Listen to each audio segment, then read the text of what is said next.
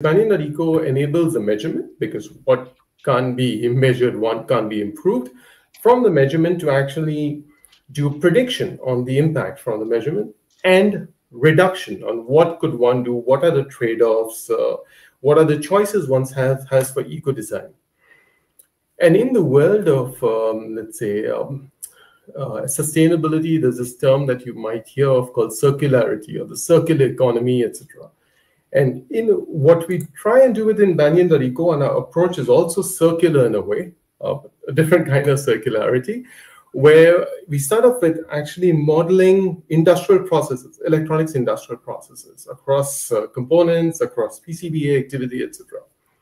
Data acquisition, that is, let's say, powered by AI, that makes it faster.